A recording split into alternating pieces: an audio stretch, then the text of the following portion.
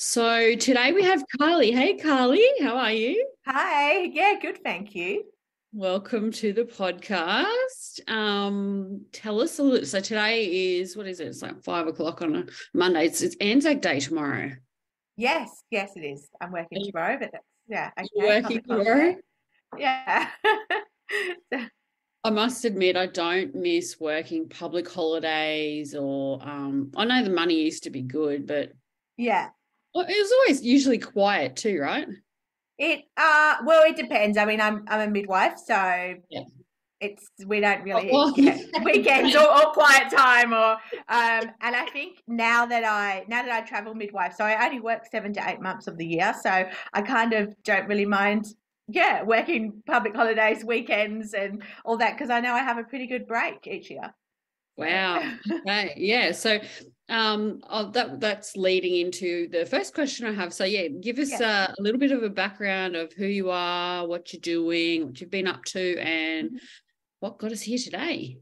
Yeah, so I'm a midwife, a nurse as well. So I think anyone that works in healthcare has probably at some point experienced burnout, because just, the understaffed. And I think I remember reading, someone posted an article on a Facebook group that was from 20 years ago, and it was basically saying how healthcare is understaffed and they need more staff. And I just thought, this could have been written today. And I was like, how are they having these same issues over 20 years and still nothing's been like fixed.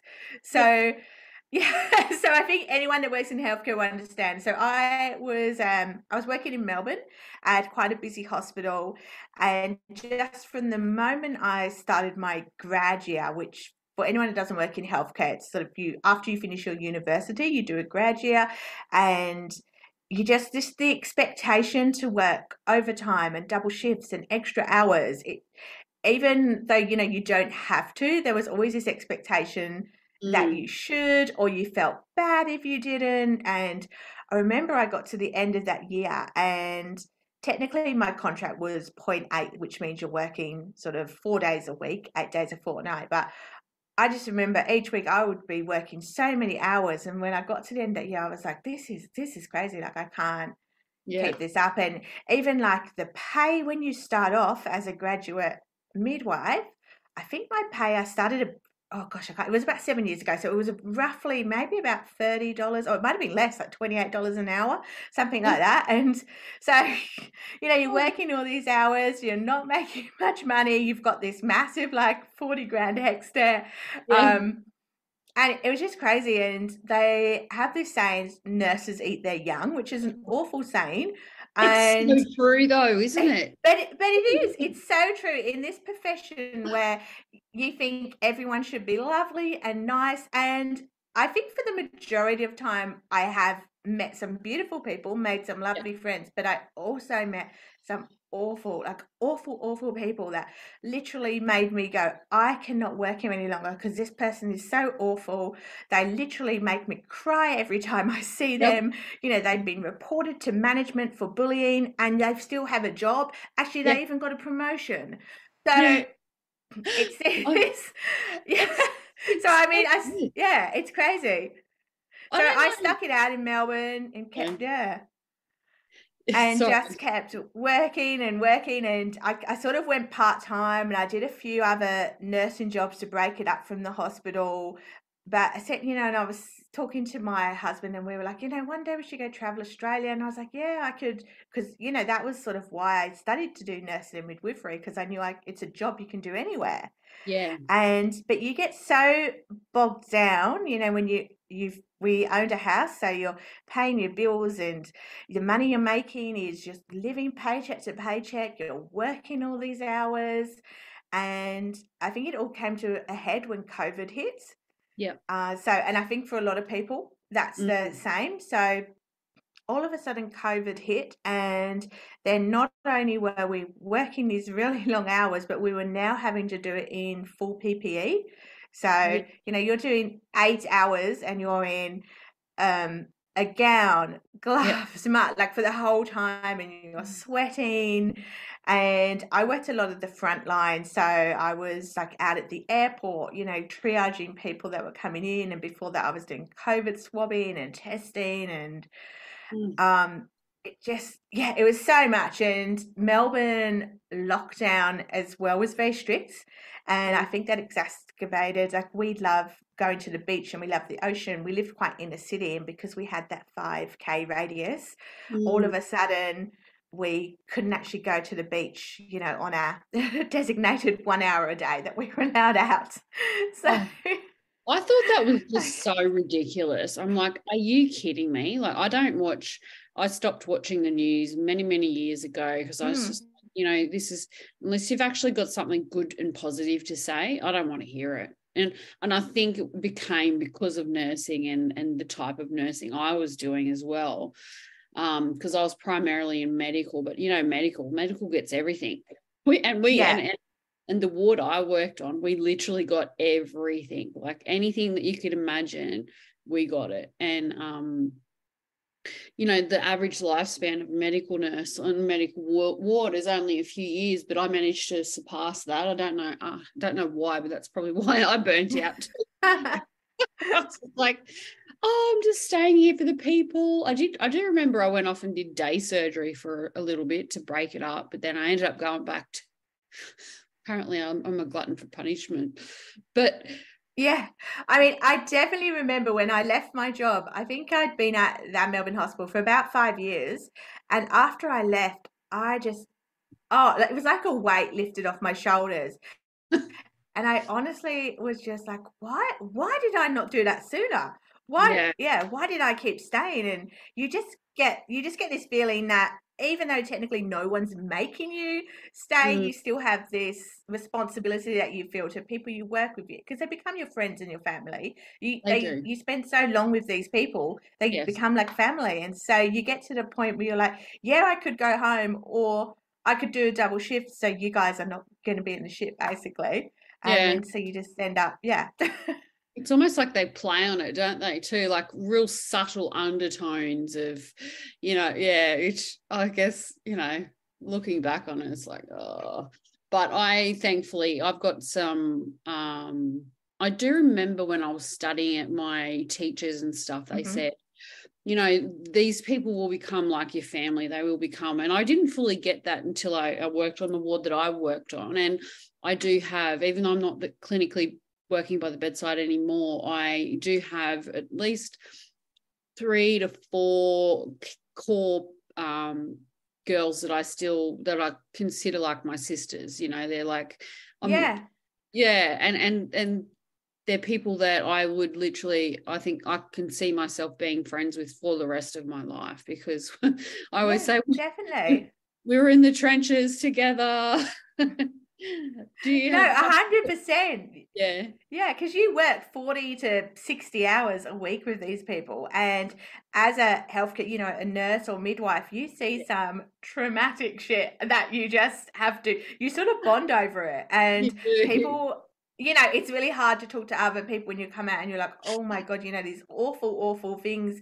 I think especially in midwifery, like, it goes from these amazing things that you see, but when things are awful, they are terrible. Yeah, When you've got like babies dying and mums, like, it's just terrible. That is not what it's part of it, I guess, but that's I not know. what you signed up for a midwife for. So, and it always just seems so awful when those things happen, because essentially you're thinking, well, these people are healthy, they're well, we're welcome a new Yeah. life. And then you get these awful things that happen, and it just bonds you with the people that you're, going about with.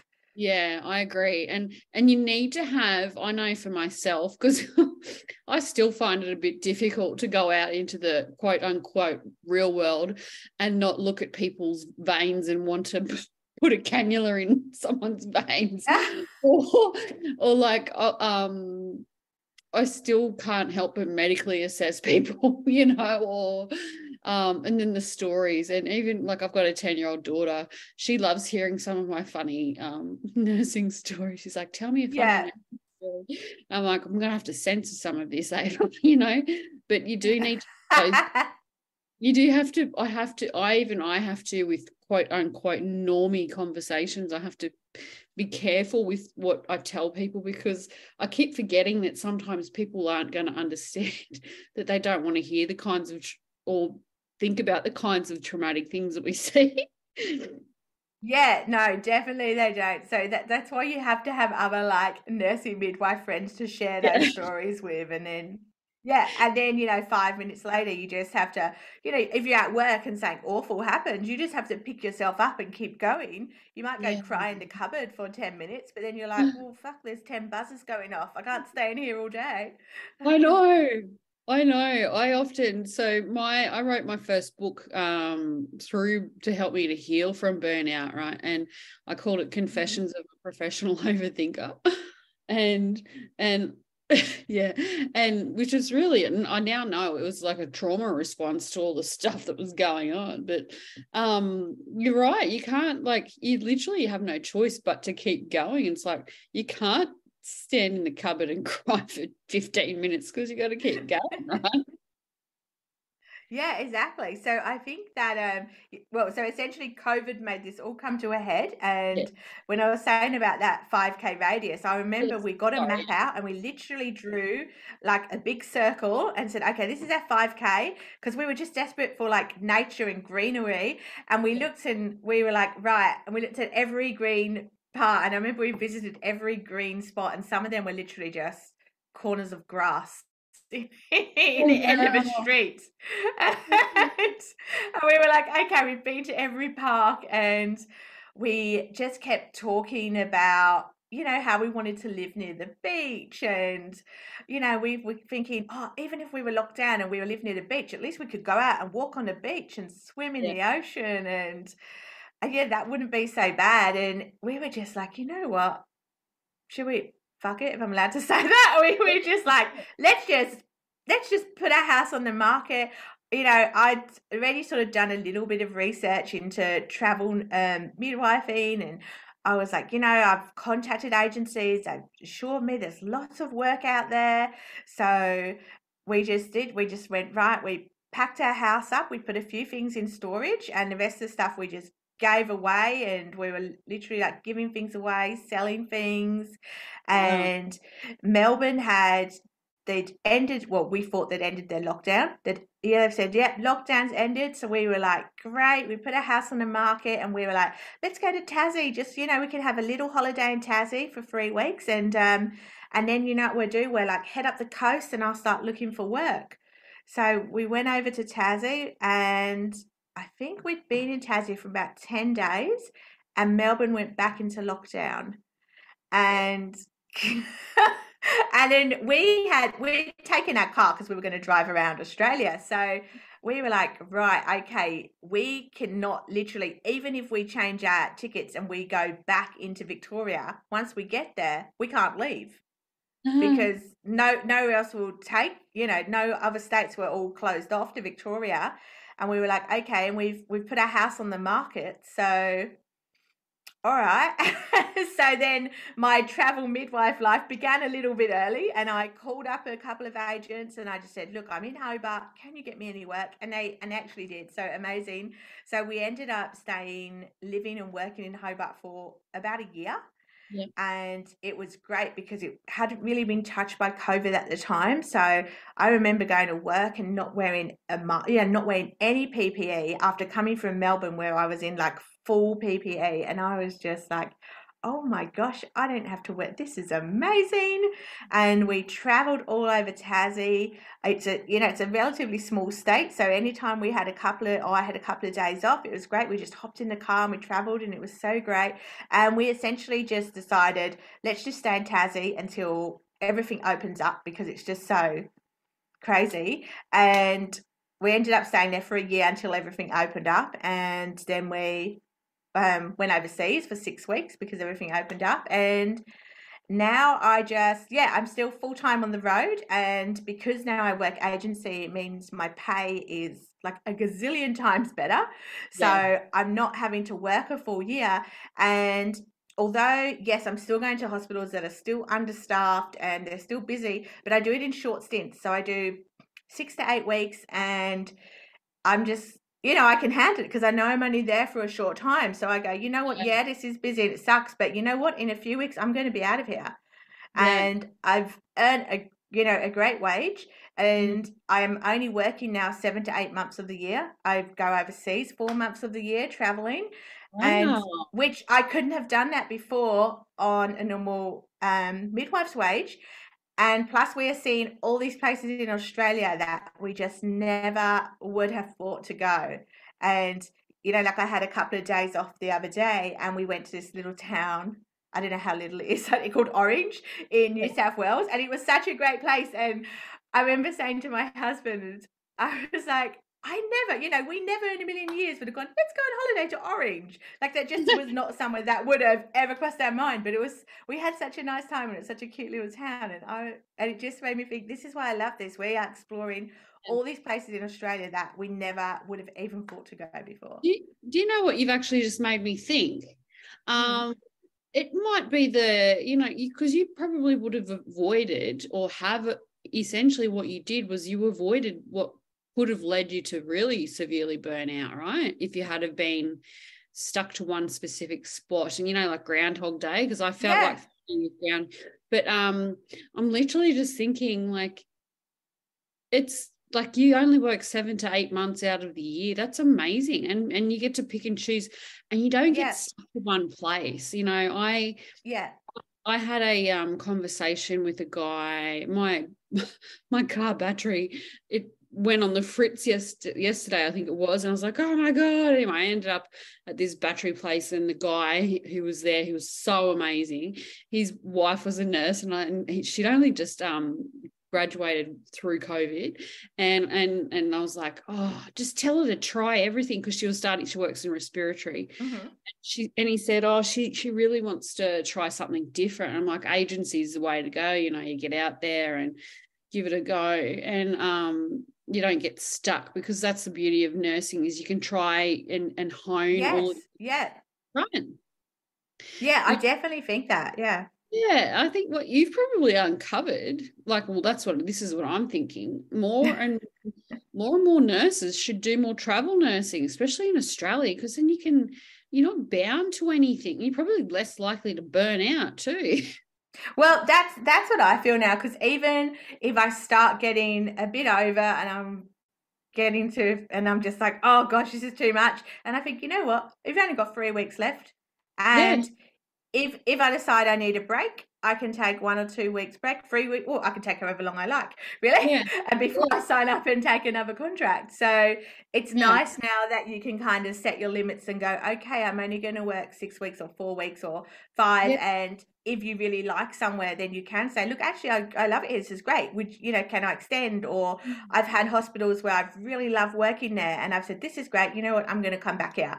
And then in a few months, I go back there because I had such a great time working there. And then I'll work another 6 weeks. And so you can sort of, if you find those hospitals you love and they, I don't know when they're ever going to fix this staffing crisis. I guess they haven't over the last 20 years, so I don't know they're going to fix it anytime soon. But I found with hospitals that I really enjoy working with, I can just say, to my agent, oh look, can I go back there for another 6 to 8 weeks because I know the hospital, I really enjoy working there, I love the people. And in that way you can even semi-regularly work at a place if you like it, and then go off and have other contracts and explore other places and see what they're like in between. And who knows, you might find several places you like and you can just bounce between them, or add in a new place to mix it up every now and then. I was just going to say that because we do like variety. Well, I shouldn't speak for everybody, but I know for myself I like variety and spontaneity and difference, and I like meeting new people. We're really, I'm not going to speak for everybody, but I know for myself, like I, value creating new relationships and friendships and stuff. But but then I do realize there are people out there that have kids and there's definitely people who like, I've spoke to several people who said, oh, I couldn't do that. I like going home to my same place. I like working at the same place. And that's great because people need, places need permanent staff and everyone's not going to like the same thing. And I think I'm lucky as well as a midwife that we work across so many different areas. So Mm. I love that I'm not going to the same ward doing the same thing every day. Like I can be working in birthing, or I can be working on postnates, or I can be working with antenates, or I can be going out visiting people at home, or working on the neonatal unit. So it's like I get to do 5 different jobs under one title. I think that's so great. And, So, you know, I think, yeah, it's something that is, I remembered when I was working, I mean, I've got a 10-year-old and I had a mortgage at the time and all this other stuff. And, you know, looking back, you know, when we all went through COVID and our kids couldn't go to school, you know, and we all had to homeschool our kids and stuff like that. I'm like, well, you know, you don't even really, even if you have kids, you don't even really need to have them enrolled in a standard school for a year or two. If you don't want to, you could homeschool your kids and do your travel nursing and travel Australia and do what you want to do. Like, so there's always options available to you. yeah, there's definitely options. So I've met people who travel with their whole family, and they travel in a caravan because you know, accommodation can be an issue. But I've also met other people on the flip side who leave their kids at home with their partner and then come away and travel, and they're like, well, this, you know, it's just great if you've got a partner and, you know, you've got enough flexible options to do that. And I remember on my last comment, she said, oh yeah, I came for 4 weeks, she said, and then I just extended for another 4. She was like, it's all right. I was like, oh, that's great. Yeah. And she was like, you know, the kids can come visit on the, you know, when I got days off, because I think it was maybe about a 3 or 4 hour drive from where she lived. So she said, you know, when I've got a couple of days off, my husband comes up and brings the kids for a couple of days and then go back, and I just stay and work. Might be the new age way of not going through a divorce. Like, I probably should have done that. Yeah. I mean, I travel with my husband, and a few people have said, oh, you know, they don't think they could do that. But you know, we like hanging out together, so that's all right. It's cool. I say whatever works. Like, I love it. Yeah. So had you, I mean, I know we kind of touched on, had you ever experienced burnout? You know, like that feeling of just constant dread and anxiety and just like, definitely. When I was working at the hospital at Melbourne, that sort of time when, and I've never even felt that, you know, a lot of people say, oh, I'm an anxious person. I've never felt that I was a person who has anxiety or anxious in any sort of way, but definitely just getting that, like sort of like knot in your heart, you know, when you're going to work and just thinking, I really don't want to just go here or be here, and being so anxious about going to a job. And you know, I thought this shouldn't be like this. Because I went back as a mature age student to study nursing and mid, so this was sort of my new lease of life. And you know, I was working this job I love, but also working at an extremely busy hospital that, you know, we were doing roughly about 4,000 deliveries a year.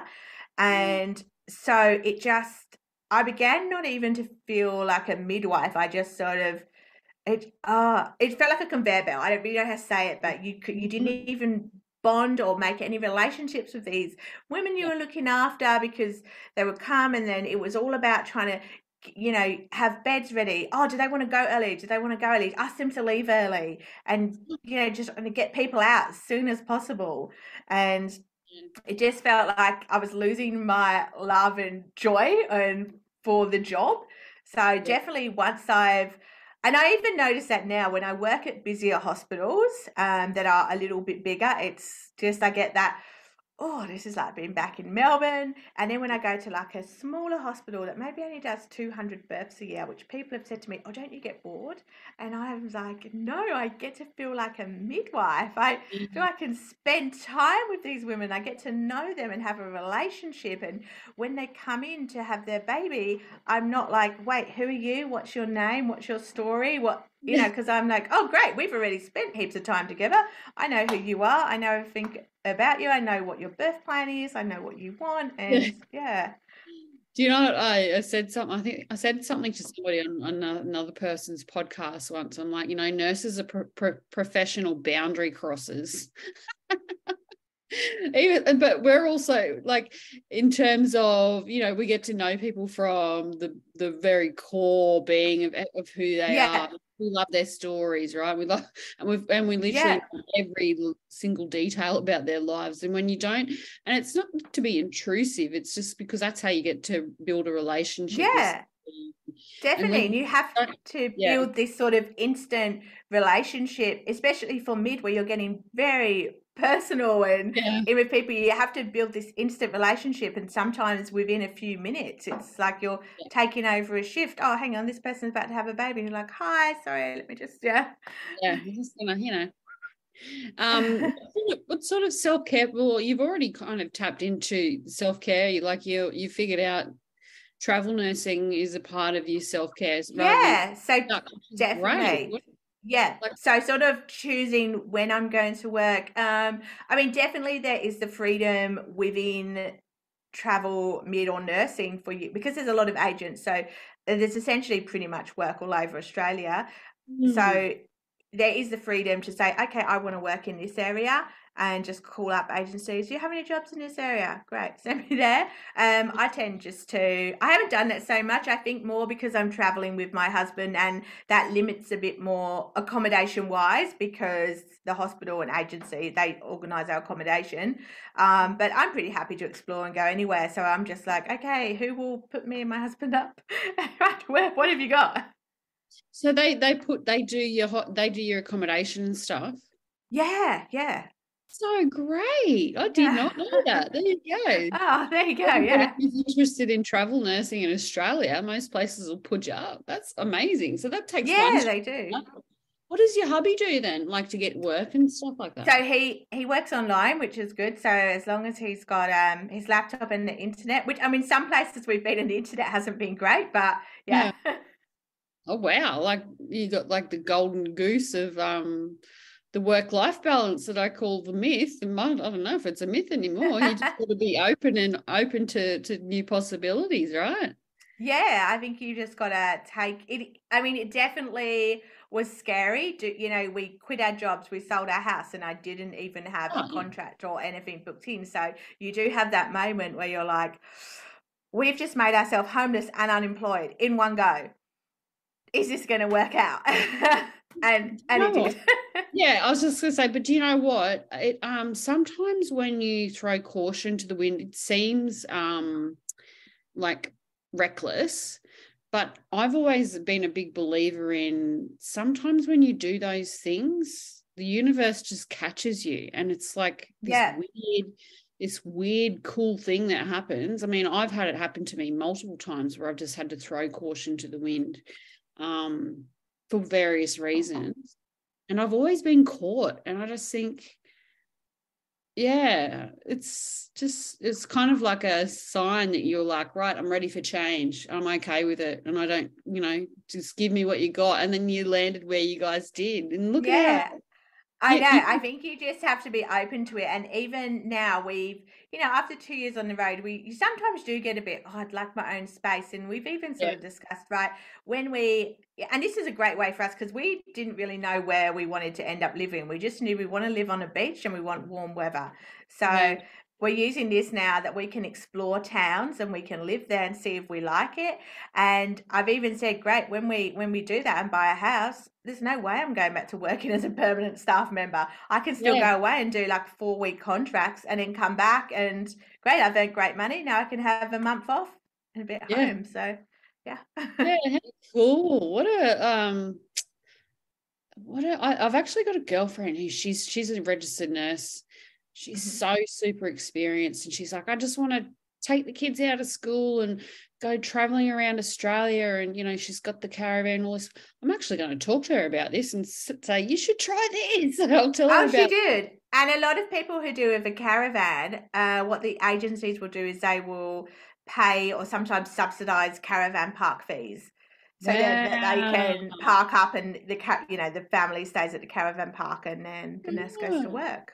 What a beautiful way of being able to see the world, see Australia, and just pick and choose what you want, walk in, walk out. You don't have to get too attached if you don't want to, and Yeah. you've got the beginning and end. And it's such a cool way of yeah, I love that. What a great story. It's Like, definitely nice to avoid the politics. I know, like oh normally yeah, I was just gonna say that. after I've been somewhere sort of about 4 weeks is when people start getting comfortable around you, and then they start being like, oh gosh, this person and that person and Oh complaining. And I'm just God, like, I can't yep, stand it. yep. I know I'm going to be out of here in 4 weeks, so I'll let you guys have your Don't get little involved. Yeah. fights. And I'm just like, yep, okay, sure. Yep. I always say that after a while, people's masks, they give you their initial happy face and then give them a few weeks or a couple of months or whatever, and their mask falls off. And then you start to see the real person behind it. And you're like, right, my assessment was so wrong about that person. But I think, we all struggle, right? But I've really loved your story because it's given me such a different perspective on nursing or travel. I haven't actually had any travel nurses on, funnily enough. Oh, okay. Not in Australia. Not in Australia. Yeah. I've had a couple of travel nurses from the States, but in I think Australia. I think it's huge in America, but definitely in Australia, there's it's a really little world. So I will meet so many people, and that we're talking. I say, oh, "What hospital have you been at?" And they tell me, and I'll be like, "Oh my gosh, so and so worked there," and we always end up knowing people. They're always like, "Oh yeah, I work with them. I work with them," and it's just a really nice little world, and you get to. As soon as I meet other travel, there's always a few questions when you meet another travel nurse on contract. It's sort of like, oh great, where have you been working? What agency are you with? Where would you recommend? What are the best hospitals you've been to? What are the hospitals not to go to? And it's so you get this little idea and be like, okay, yeah, I'm going to try there. You said it's good. Okay, I won't go there if you've said you don't recommend it. So, That's cool. You have your own little community. yeah. So tell us something really quirky and cool or are you creative actually? Well, maybe a little bit.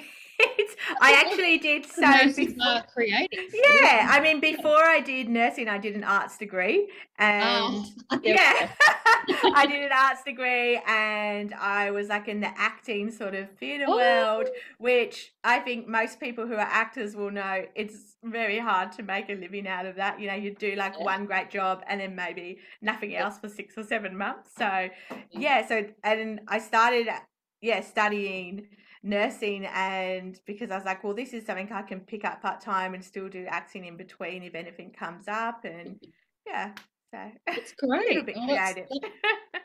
That was the quirky and cool question that I was going to ask you, because I found that a lot of nurses have got really creative sides to them, like well, not a lot. I'm doing that thing again where I'm like banding us, but I have found that there seems to be a lot of us that have either got this entrepreneurial spirit within inside of them, like myself, or like they're creative. They love, the arts and things like that. I've definitely met a lot who are very arty. They'd be like crocheting, and which I'm not good at that sort of stuff, or they're like drawing or painting and things like that, or dance and I love writing is my thing. I love writing, even though I found out that I'm dyslexic in the last 12 months or so. I'm like, oh, that makes sense as to why I'm really bad at grammar and punctuation and spelling. But that's what Grammarly's for. That's how I got through uni. But I think that's another way as well, especially when you have such an intense job, just to go off and have a hobby or something you can do on the side where you don't have to be so serious and so intense. It's if something messes up, you might mess up a painting or a dance or whatever, but no one's going to die if you mess up there. It's not the end of the world. Whereas if you mess up in your day job, that could be the end of the world. So it's nice just to do something where there's no pressure and you can just be like, it's all right. I call it the pressure release. Writing is a pressure release for me. And I think, and same thing with I'll sing in the car or I'll have a bit of a dance. It's a nice little valve release. Yeah, everyone loves a car sing along, which is great because you feel like you can sing when you're in the car, even if you can't. It's probably me, but who cares? I always say, my daughter's, she's like, oh, Mum, do you have to? I'm like, shut up, I'm singing. Let me go. Who cares? I'm happy. Do you want me to go back to being that miserable mum that you had? It was like a grumpy old cow. And she's like, no. Michael say, shut up and let me sing. So now she joins in. So yeah. Okay. Well, thank you so much for coming on, Carly. I've Oh, really, that's I okay. really loved your story. It's just given me such a beautiful new light on how amazing nursing can be, especially travel nursing in Australia. Yeah. Like everybody should give it a go if they Oh, can. 100%. It's a massive country, and as we well know, there is a huge nursing slash midwife shortage, which Yeah. doesn't seem to, it's going to come to an end anytime soon. So, No, yeah. especially after 20 years. But yeah. Yeah, so thank you so much for coming on and sharing your story. It's been Thanks. awesome.